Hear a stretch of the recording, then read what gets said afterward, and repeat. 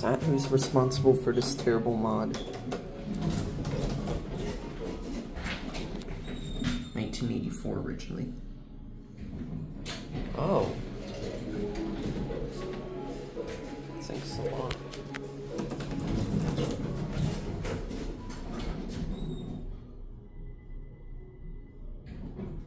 What the fuck?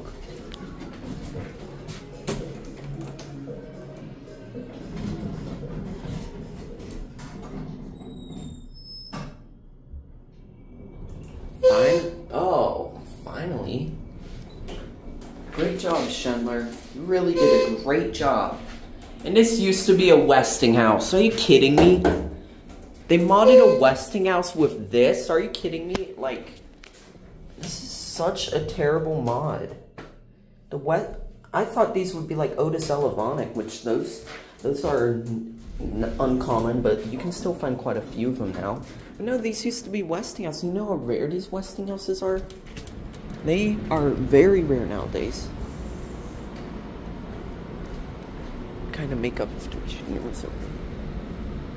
It isn't. It isn't. These probably used to be some kind of epic Westy. Let's hope it doesn't hurt. Okay, we hear you. That's a Westy interlock.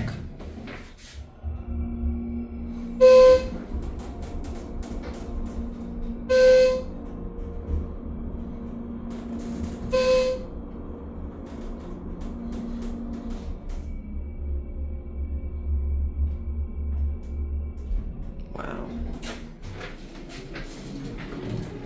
These don't deserve a second ride. This hotel was underwhelming. We have these generics. Looks like the 338s didn't last very long, did they? Either that or these used to be, these got modded first. They probably did because the Westinghouse hydros were pretty leaky.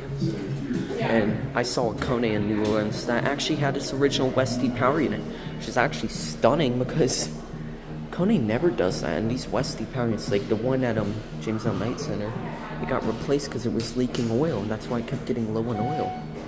But wow, what a shame. That'll be it.